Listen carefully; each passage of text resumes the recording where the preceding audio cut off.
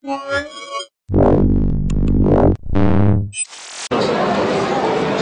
I'm Roland from Mobile Geeks, and we're right here at CeBIT at a company called 6Sense, or actually Dio Systems, that have a new add-on for the Galaxy Note 2 that's called 6Sense, which is basically a pressure-sensitive trackpad for the Galaxy Note 2. So they integrate this into the back of a cover, of a protective cover for the S2. Down here we have, that's basically the controller right there. That's the trackpad itself. It has directional buttons, and it is touch sensitive and pressure sensitive. It goes down here, it connects through this USB port right there. That's the charging port, and you turn it on and off with that. And what you get in the end is basically this. So you end up with a Note that's covered in a protective shell, and on the back we have these buttons right here. So there's a mode button to actually switch between two modes. The two modes are either a mouse or just a mode that with which you jump between the different settings or menu points in Android.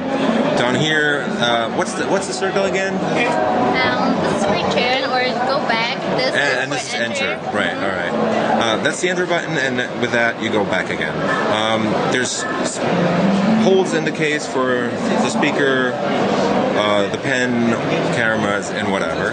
Down here we have, as I just showed you, the on and off switch and the USB port. That's the hole for the mic, and that's basically it. And that's what it looks like from the front. And if you now put your finger on the back, you can actually move it faster or slower across the back, or if you add more pressure, the mouse actually moves faster. So you have to download an app, and that's the 6Sense app. You can set it up. There's a couple of settings.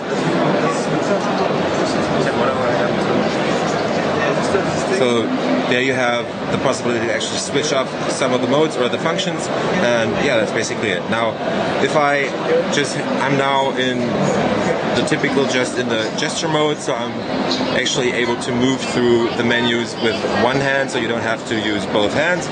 And what they're advertising is basically that you can use one hand to focus or take pictures or just navigate on the phone without using your second hand while holding the device. And if I now switch to the second mode, I just hit this button right there. You don't even have to look at it if you're actually used to it, and there's a mouse pointer right there.